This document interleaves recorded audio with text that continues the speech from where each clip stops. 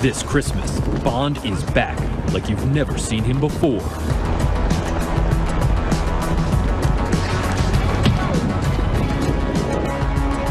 You hungry?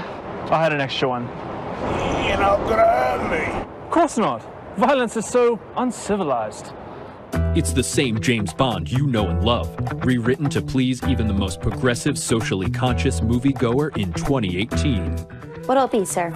Let me guess. Martini. Shaken, not stirred? Latte, soy latte, extra decaf. Extra decaf? Are the beans sustainably sourced? I only drink organic, farm-raised, homegrown, cruelty-free coffee. I have no idea. With intrigue and suspense.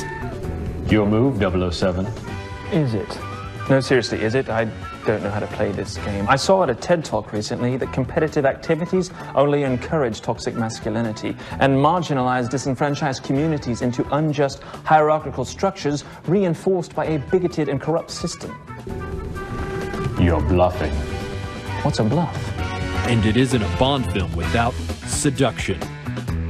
Well, James, I've had a really lovely evening. Care to come inside? You know, I don't appreciate the heteronormative assumptions in your proposition. It's regressive anti-neo-feminist rhetoric like that that perpetuates a patriarchal society of oppression and gendered subjugation, not the least of which I care to contribute to. You could have just said no. So get ready for the most politically correct secret agent of all time. No guns, no gambling, no girls. It's James Bond in The Spy Who Consensually Agreed in Writing She Loved Me.